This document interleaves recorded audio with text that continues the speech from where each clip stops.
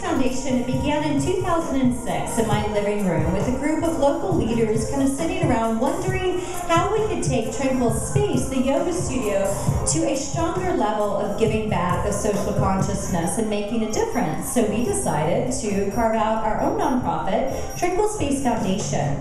And we have two branches. We do a grant giving area, and you're going to hear from our grantees, from our spring grantees, and then we also do programming. So to date, we have served over 300 girls, taking yoga, creativity, and leadership to girls. We give grants to organizations, as Kimberly mentioned, that align with our mission. And the mission of the Tranquil Space Foundation is expanding opportunities for girls and women to develop their inner voice through yoga, creativity, and leadership activities.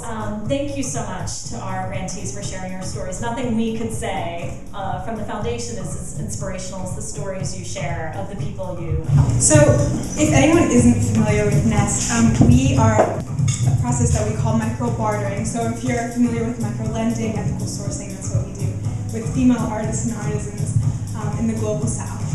So when she joined our programs, we helped channel that energy, you know, that restlessness, like what do I do with all the feelings that I have, and you know, I have so many things going on at home, my dad's not in the picture, and we told her, your story is beautiful. Your story can help some other girl someday, but we have to give you the tools that you need to channel that in the right direction. When Nikki joined our programs, she had a 1.7 GPA. Within a year, she brought it up to 2.7. She developed a love for community service and is currently volunteering with the Shepherd's Table, a nonprofit organization that feeds the homeless. And she learned so many things about herself that she didn't know before, because she had people around her telling her that you aren't going anywhere, that you're going to be a teenage mom just like your mom, just like your older sister. And so by connecting with Community Bridges, we gave her the resources that she needed to make positive, healthy choices.